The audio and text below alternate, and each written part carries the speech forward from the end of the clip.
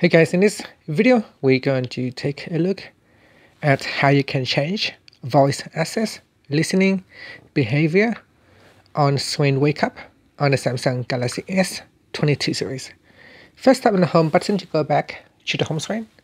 And from the home screen, swipe down at the top and tap on the settings button.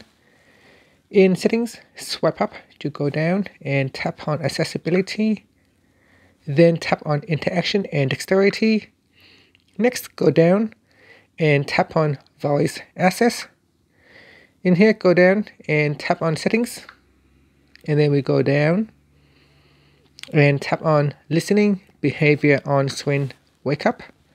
In here, you can set it to always start listening unless previously asked to stop, or never start listening. So select one of the options and then tap on the OK button. And that's it. Now you can tap on the back key to go back to your voice access, or tap on the home button to go back to the home screen. And that's it. Thank you for watching this video. Please subscribe to my channel for more videos.